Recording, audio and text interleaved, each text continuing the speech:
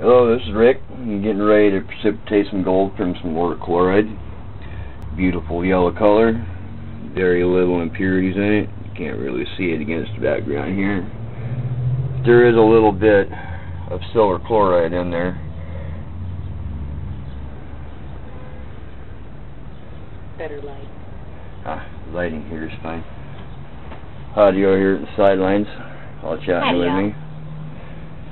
Anyway, add the SMB.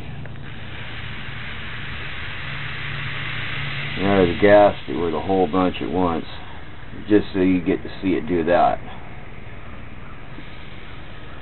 When it's good high-grade Auric Chloride, you don't even really need to stir it. You can add SMB to it, and it will immediately have a reaction.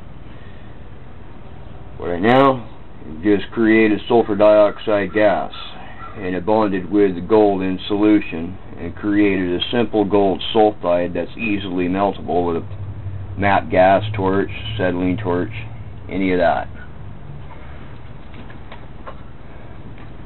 Stir it a little bit.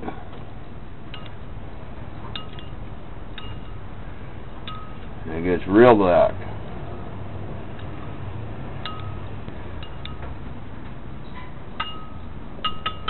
There's the precipitation process. You let it sit, let the gold settle out, and use a pipette, turkey baster, syringe, whatever, suction off the clear solution, and then you evaporate down the last remainder to recover your black gold powder or brown. Then you mix that with some borax. You go ahead and melt that in a melting dish, scorification dish as the sayers call them, or roasting dishes. You can get a regular melting dish and do it too.